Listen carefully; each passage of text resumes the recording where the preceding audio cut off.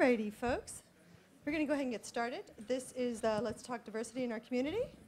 And I'm going to go close the door and turn it over to our panelists. So we want to really have a dialogue here more than conveying information. We really want to share information and gain more knowledge as a result of that. So hopefully everybody can go ahead and join in the conversation with us today. Thank you, Carol. Yep, thank you. Yeah, for those that don't know Carol, she's doing a lot of work on our diversity working group. Yes. So we'll start with introductions. I am Agnes Ziegler. I work for Axpace. I am also on the board of directors for the OpenStack Foundation, and I am one of the people that are on the diversity working group. And I care about diversity because I think we don't have enough women in the OpenStack community. I really would want to work with more of them and see more of them. Not that there is anything wrong with men, it's just the proportions are so out of whack. yeah, so bad. Yeah, hi, I'm Imad Susu. I'm with Intel. I'm also on the OpenStack Foundation board and part of the Diversity Working Group. Actually, the three of us started the Diversity Working Group at in the OpenStack Foundation. You know, and I mean, I believe diversity is important beyond the beyond that it is right. And this is, you know, Egle talked eloquently about this, but I think also just, you know, just putting aside all of that from a strict company and organizational perspective, I think diverse organizations, whether they're companies or open source projects or whichever type of institution, just makes those institutions just that much better. And there's actually a lot of research on this topic, and we can talk about it more. There's research with a lot of numbers, but there's also a lot of research that was done by, I believe, at Stanford's, where it shows that, you know, a diverse group, you know, have a collective IQ much better than a non-diverse group, and this is a lot of studies has been done in this area, and I think, you know, as an organization, whether from an Intel perspective or from an OpenStack perspective, I have the vested interest that, you know, our organization, that we are collectively smarter. So anyway, Kavit. Yeah, hi. I'm Kavit Munshi. I work for a company called Aptera. I'm also on the OpenStack Foundation board. And diversity for me means inclusiveness, right? I want more voices from everywhere to be heard, and I want our community to become better for it. And it's really difficult to see a certain pattern repeating every year and not having any change. And I thought something needs to be done about that. And I guess once I got on the board, diversity was something I pursued, and here we are. So hopefully we can use this opportunity to get something meaningful. And yeah, let's get started. Right. So everybody that is a OpenStack Foundation member has to register to become one. And when registering, there's a couple questions, and one of them, are you male or female? And I think this data is slightly old, but because the foundation is growing so fast, and I think now we have closer to 30,000 members rather than 20,000. And oh, it's 20,000 that have responded, because this question has been asked, was not asked initially. So only 9% of our community are women or identify themselves as women. So these numbers are really not very good at all. They're actually worse than industry average, at least in the US, and I'm sure it's worse than in the rest of the world. When it comes to geographic diversity from the member registration, United States is 36%, India is 14%, and China is almost 13%. However, when we look at the participation in the community, when we look at PTLs, core reviewers, even the board, the numbers are very skewed, more towards US rather than these other countries that are well represented in the community. A couple weeks ago, we had sent out a diversity survey that was geared to gather more information about our community beyond what it has been asked in the registration form. And we did not get a very great response. However, we have received a lot of great comments in the survey that were really interesting and in some ways surprising. 538 people responded out of 32,000 that had received the survey link or that were sent out. Now, in some cases, we heard, I never got the survey. Okay, well, do you get other emails? Yeah, it could have been lost because if you are part of OpenStack community, there are lots of mailing lists, and sometimes the amount of emails is quite large. I think I have received maybe I sent out a follow-up reminder to the community and saying, hey, if you don't have the link, let me know. I'll provide it for you. And I think only a couple people reached out to me and say, hey, I can't find it. Can you send it to me again? So we don't know whether it got lost or people don't care. But I think someone also mentioned in the working group that 2% is a very good response rate. So well, I don't know about that, but I was hoping for a little larger one. yeah. But then again, I care about these things. But I do think 538 people is a good sample, at least. Yeah. Gives us, Yes, gives us we at least received a some really idea good of where what It's a very people are good thinking. cross-section of what the community looks like. Yes, and overall, there are 9% women in the community, and 13% of the survey takers identified themselves as women. So it was not too far off, but a good number of women responded. We had also asked people if they face any barriers to participate in OpenStack community. We did not ask whether it was they were facing diversity-related barriers. It was just open-ended question whether they're facing any barriers. And so only about half of the people said that they have no barriers. The other ones were from few barriers to several to many. And we had received a lot of comments on what kind of barriers they face. And this is where it becomes really interesting.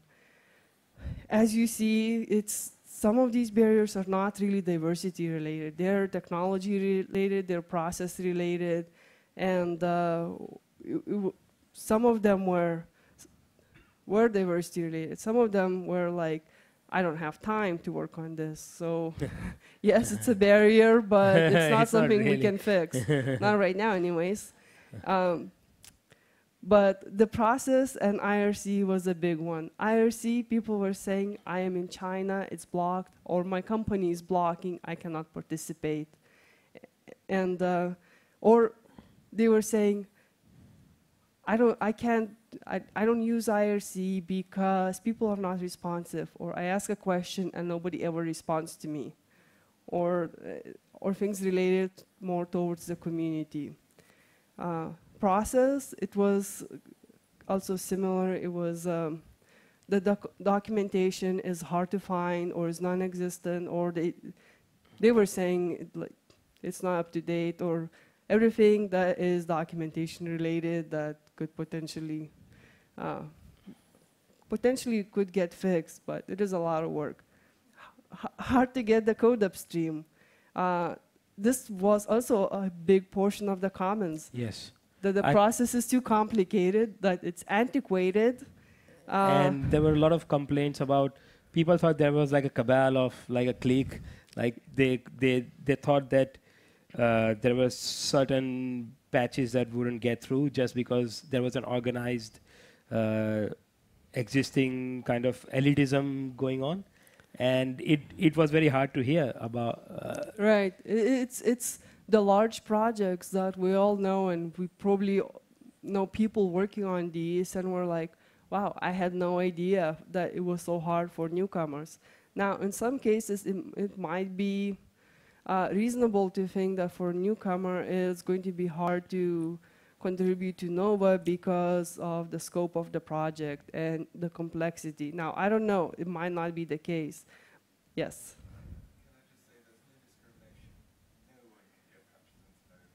Yeah. Okay, so yes, it's a huge barrier. Maybe that discrimination is there. Maybe those people who are fully know each other, who make each other discriminate. It's that they kind of have a one-year term until 4 years. Is there anything about the plan? Yeah, but I'm not saying the complaints might have been valid or invalid. This is about the perception out there. People were complaining about the review process, and they were complaining about not being heard. So if their patch was rejected, they felt like they weren't given a decent enough reason. I don't know. I think this leaving diversity aside, this actually highlights the need for all the projects, TC, anyone to do feedback. Like, we need feedback from the community, from the developers as to what is going on. I mean, this was not just a surprise to us, this was a surprise to the TC. They didn't know that more, like almost 50% of the people were facing barriers. If we were a traditional software company, this would be very, very bad. I mean, this would be considered catastrophic, you know? So I think leave diversity aside, but there needs to be some process for feedback, some process for change and improvement. Yeah. Right. The next common barrier was time zones, that most meetings are US and Europe time zone centered. Now, a lot of large projects do run meetings in US-centric zone and Asia-Pacific-centric zone. NOVA is one of them, and I did talk to the NOVA PTL and say, hey, what do you guys do? And he said, yeah, we have great participation in both time zones. So I don't know if it's really, like, even though people do have the two different time zone meetings, it can still be inconvenient for quite a few people. So it's hard to have a time that works for everybody. But I think what happens there is exactly what's happening with the diversity working group, where people, the vast majority of people tend to join the US-Europe and end up with like a very, very small meeting for the... Right, Yeah. so at least in NOVA case, they have about equal participation in Nova both. is probably an anomaly, though. I mean, Yeah. given the size Probably. of the project and the, Yeah. you know. It's probably true, Yeah. and NOVA has a former PTL that is actually based in Australia. So, but yes, I'm sure that's an anomaly for diversity working group. We don't get a lot of participation in the Asia-Pacific time zone. For DevCore, we also try to run it into different time zones, and in both time zones, we were getting the same people, except in the other. In the late evening meeting, we were getting fewer people, and almost none or sometimes one from Asia-Pacific region. If you're not familiar, Diversity Working Group has a charter. Please take a look at it on the wiki. It has been approved by the board, and our main goal is to foster an inclusive and welcoming place for all people. And by diversity, we mean all kinds of diversity. However, we do have a work plan on how to increase diversity in phases. Because diversity can include so many different aspects, in phase 1, we focus only on gender identity and expression, sexual orientation, geography, and culture. And follow in next 2 phases, race, ethnicity, religion, education. In phase 3, age and disabilities. For our plan, we have to establish data-driven baseline, and we already talked about some of that data.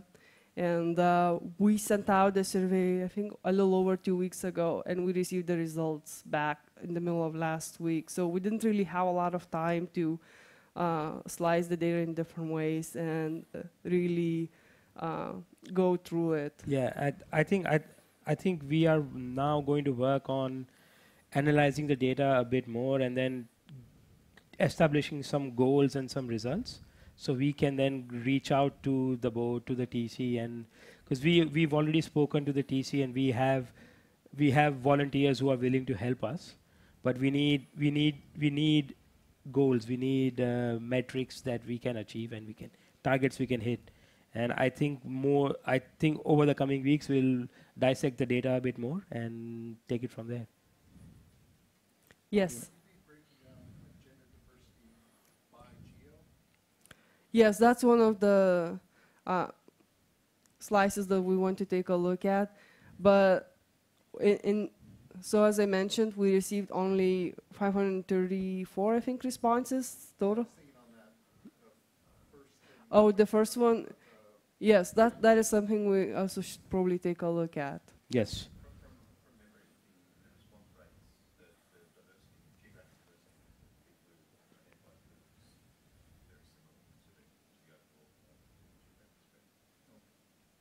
All right, so now we would really like to open the panel for discussion, and we have some topics to discuss, so we can either discuss them or you can try to ask us questions.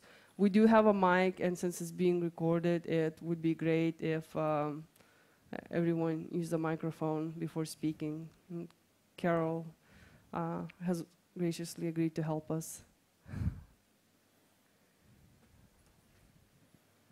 You know, I think one of the areas that companies are addressing is doing unconscious bias training across companies, because that really unearths a lot of hidden biases and barriers that people may put up without even knowing. Have you thought about doing something like that, at least for the leadership of OpenStack, so that they can be more inclusive? You know, I think it's a great idea. No, we have not thought of it, but I think it would be great if PTLs and core reviewers would go through it. I don't know how reasonable it is. We can make it, yeah. It's a 1-hour training available on the Facebook page. Oh, You know, okay. it was, I can send the link to you guys. Oh, yes, that Which would one be is great. that, Ruchi? This, I attended a Gracehoppers conference last week, a couple of weeks ago, and Shel Sandberg talked about it. She sent out the link, and I can send, it's actually... Yeah, we were, I mean, Mori and I were at a conference also a couple of weeks ago, and there was like an amazing speaker who talked about that, and I think actually it would help, maybe we can start with, at least with the joint board TC Yeah, definitely. meeting next time, and just go from there, scale it from there. Yeah. I mean, an hour is not unreasonable. Right, Yeah. and I think, I don't think it would be unreasonable to ask PTLs and core reviewers to I go don't think through so. it, Yeah, especially if it's only 1 hour. yeah. But that's a great suggestion. Yeah, but Nithya, speaking about the unconscious bias, in that conference that we'll talk about, which was, a professor, I cannot remember whether it's UCLA or UC Berkeley, that they did this study, and they had this one resume, that the resume was exactly the same, word for word, exactly the same, okay? But with one difference, okay? One resume used a name that sounds African American, Letitia or so on, and the other one used a white American sounding name, Lauren or something like that. And and this was distributed fairly widely among companies, and the response rate from managers were 50% more positive towards the resume of the person with the name Lauren, which is it's the exactly same resume. And this was done like a fairly broad study, so it's not like an anomaly or something like that. So the unconscious, what Nithya talked about, the unconscious bias, it's actually a very real bias that ends up really hurting us, because you're ending up, not including people, based on their technical merit and so on. Because obviously, the 50% called in Lauren because of technical merit, So you end up missing out on a lot of talent when you do that.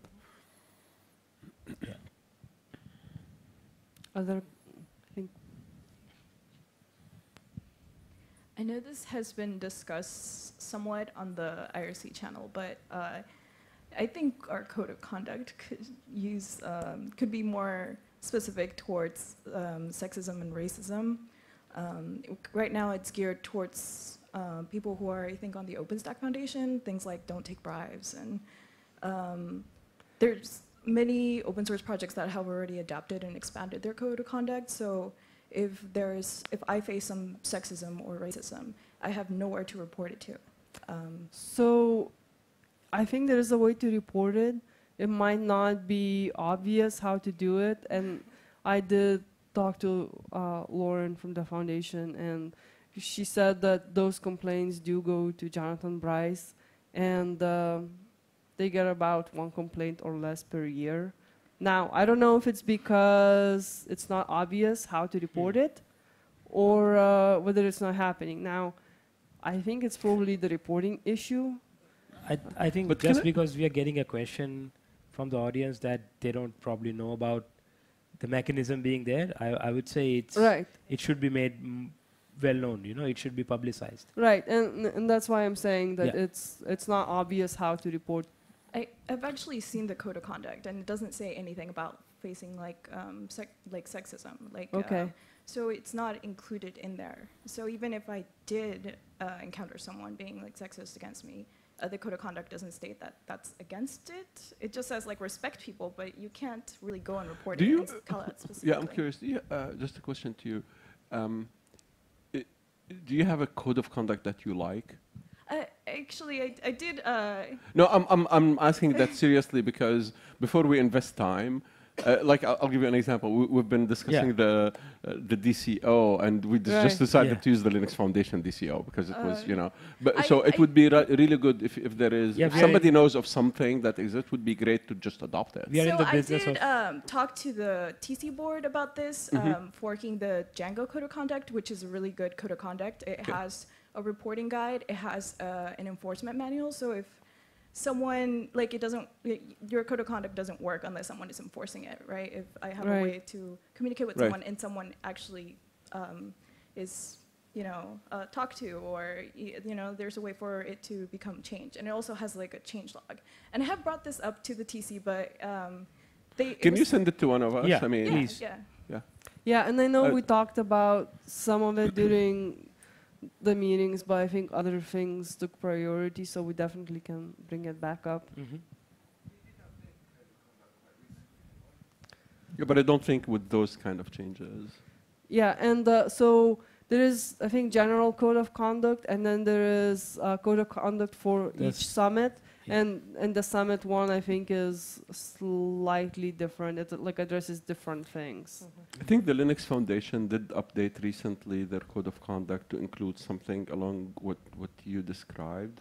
So we should just take a look at that as well. Yeah. Look at what did the Linux Foundation do? We are in the business of open source. Oh, you did? Oh, really? Yeah, just send it to us. That would be great then. Oh, you did? Awesome. Okay, Thank cool. you. Hey, thanks. Yes, for those of you that don't know, we have an IRC channel. Are you in China, or is this a company issue or a country issue? Or a personal issue.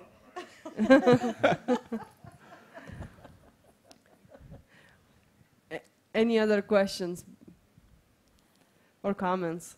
So yes, we have a few prepared discussion topics.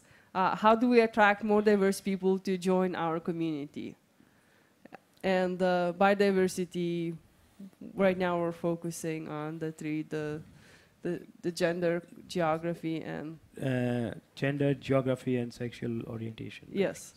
So how do we attract that? Because right now, we supposedly have a pretty good geographical diversity when it comes to members, but they're not really participating, or it's not being represented. Can I ask a somewhat orthogonal question, which is, much like pipeline discussions around gender focus on pipeline and not retention. I mean, is that a secondary piece to this question, or is that something that we're not discussing? I'm trying to figure out what we're focused on. I think the pipeline question is a great question, and it's definitely something we need to address. When we did a survey, a lot of the results that we saw was, one of the things that we saw was that OpenStack community is no longer developer-centric community anymore. We now have people participating in many, many different ways. So yes, like when it comes from development or technical side, we need to have a good pipeline. But from other side, it's probably like people that work at the companies and they get involved, I suppose. And Yeah. but how do we get them to speak up in community forums or mailing lists or IRC? Well, and to stick around, right? And stick Yeah, around. and Because stick you're around. not going to be, I mean, and certainly in the technical track, you're not going to become a core reviewer if you don't stick around. Yes. You might Yes. not even ever get a patch landed if you don't stick around. And I think that kind of stickiness aspect is Yeah, the something that's retention really is important. really the Retention hard is, part. yeah, definitely. And so the tools did come up as major barriers, and I think that's something we really need to talk about in our diversity working group and bring it to the board and ask, can we get more online training on all of these different tools? Can we make it more obvious where to find documentation if you don't know how to use Garrett or IRC, how to get started? Like, I think it's all of it is there, but you have to really search. I think we also talked about recognition for non-developer tasks, and I think that needs something. There needs to be more recognition for maybe doing online videos and tutorials. You know, I think the more content that is out there that draws people in, the better it is, and the community needs to recognize that. And I think the second we start doing that, people are going to put effort into it. I guess the other question I had was, what do you guys reckon we should do to get more participants, right? Like people, keep them here, because people join, all well and good, but then we've seen like a tapering off effect. Like, do you have any concrete ideas for us? I mean, what do you reckon, Carol? Hi, so I don't know if this necessarily will bring in a diverse type of people, but it will certainly attract just people in general. And this is something that I saw in the Mozilla group. Not too long ago, I saw a website called whatcanIdoformozilla.org, I believe. And it basically just was a questionnaire. It's like, what do you like to, what do you think is interesting? It doesn't necessarily take you down a particular path until you drill down into, oh, I'm a technical writer. And then it says, well, do you like, things about compute? Are you a networking person? And then at the end of them asking you those questions, they say, well, here are like 5 projects that you can get involved in, and here are some people that you can reach out to on those projects to get you started. And so having something like that where someone just green that, they've never been in the organization before, but they've heard all about OpenStack and they want to get involved and they're not exactly sure where to start, having something like that certainly drew me into even, just using the website like 2 or 3 times to see, okay, I'm just going to answer the question differently just to see what projects is going to, right? So there's a level of sort of engagement that, that one little website was able to do. And I ended up like, I'll say, okay, well, this does sound a little interesting. And I actually did get involved for a while. So having something like that just, is sort of like the front door that's very easy for folks to get into, as opposed to sort of overwhelming you with, wiki pages and all this kind of stuff. Yeah. Something very easy that someone can, very quickly get in. And not only that, but once I got into the project that I was working on a couple years back, as soon as I got there, they noticed that I was a new person. They introduced themselves to me, and they said, well, how'd you end up here, And then they immediately kind of engaged me in conversation, and we began talking about what they were doing. So that was sort of a soft introduction into working with that group. So that may be something that we could maybe adapt. Right, that sounds actually really cool. I think we have a wiki page where it talks about how you can get involved. I don't know how easy it is to find or whether Yeah. it's hard to find for new beginners, but I think I seen it. I don't think I'm making this up in my mind, and I know we have But a few. this is one topic where, unlike the IRC, I think it would probably be appropriate to ditch the wiki. Yes. Yes. Yeah, I think that makes a lot of sense. Yeah. Thanks for the idea, by the way. That was good. Yeah. I know we have a few marketing people from the foundation, so maybe they know better about this. Something more appropriate than a wiki for the. OpenStack.org/start tells you how to get started with OpenStack and leads you into all the different wikis. Eventually, it's the place to go to start. It Yeah. was built for that purpose, at least. They could probably use more features and more improvements, but that's the URL. Maybe more interactivity. And Yeah. Choose your own adventure kind of a thing. There's yeah. actually a session happening right now that's about documenting kind of the culture and the practices of the community. It's in the Design Summit building. And one of the things that I think kind of needs to meet there is about managing expectations around contribution. So a lot of people are not used to code review in their jobs. A lot of people are not used to participating necessarily in a community environment where they're not going to land the patch the first 7 or 8 times. Yeah. And helping them set those expectations for themselves so that they can not think poorly of themselves when that happens, because it will, is really crucial. So I think maybe circling in with those folks who are writing up a lot of that documentation would be great. Well, that sounds like a really good session. I wish the design sessions were recorded. Yeah, that's a good point. They're not? No. Okay. They're afraid to go down.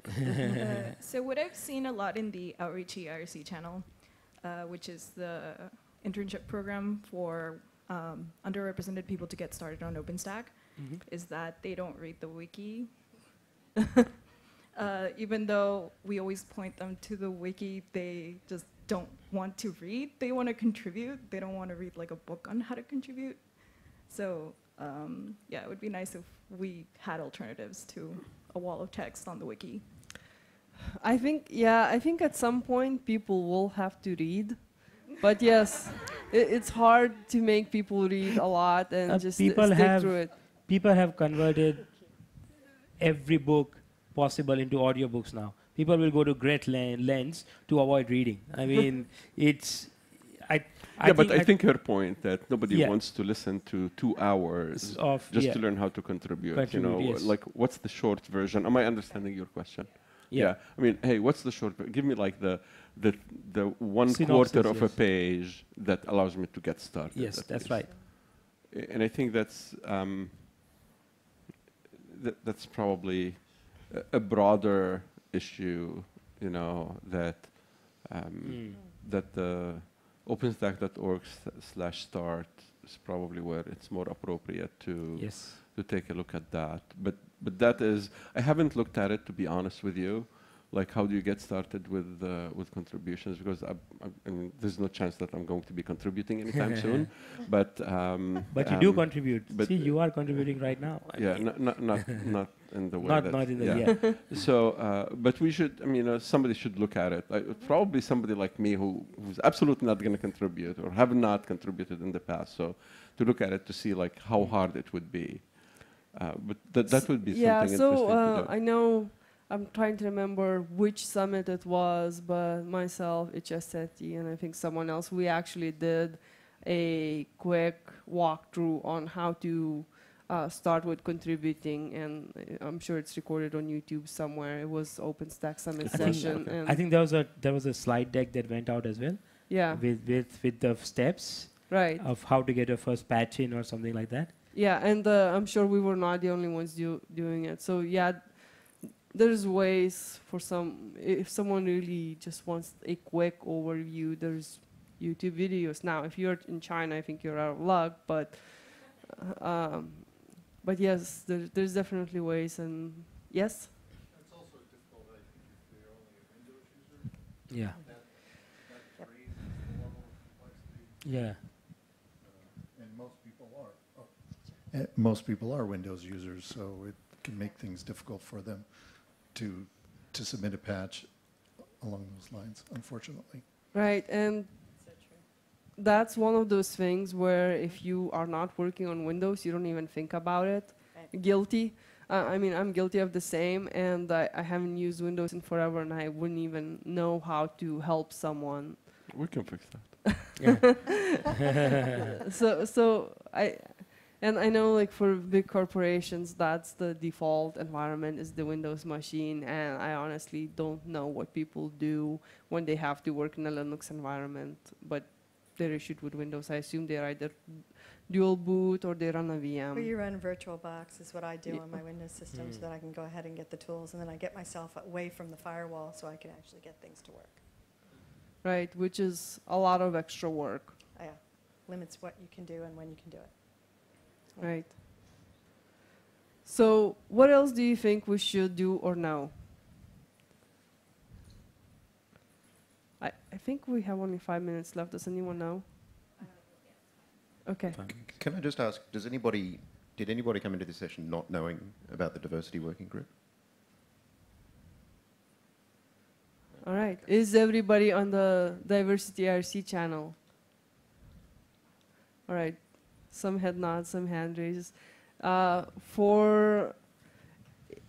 If you are using IRC, please join us on OpenStack Diversity channel. We use Foundation mailing list for all of our communications. It's not a very busy list, so you won't be overwhelmed. It's not like the main list. So please sign up and participate and send us your ideas. If you don't want to send it to the mailing list, send it to one of us, and or reach out to us. I am on IRC pretty much all the time. I'm also on email pretty much all the time. Yes. Yeah, I guess, I mean, don't hold back, right? I mean, we want ideas. We want, because we're trying to do we're trying to change the way our community is represented, and it's not going to be an easy task, and we need as much support as we can possibly get. We need all of you. We need the community. You know, if you think this is worthwhile, go and tell your coworkers, your friends to get involved, participate. If you have specific challenges that you think OpenStack community or foundation are really terrible at, let us know, either publicly or privately.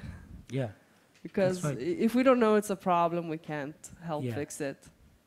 There was one last point that I wanted to make, and I think someone here said it before, which is if there are some simple projects and low-hanging fruit that people can, you know, start with, documentation being one, reporting a bug, or doing a bug fix, or, you know, something simple that each group can provide, then that is a stepping stone towards more participation. Yeah, and I think for those of you that don't know and you want to start contributing in each project, after the bug is submitted, I think they go through triage and identify as trivial, medium, hard, and like the level of effort that it would take. And for beginners, it's recommended that they start with trivial, and maybe someone else can talk to whether that's working or not. Any OpenStack developers here?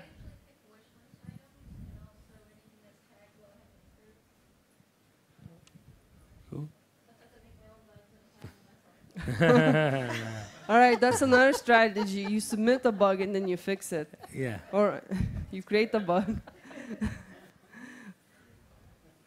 Cool. Thank you, everyone, for joining us.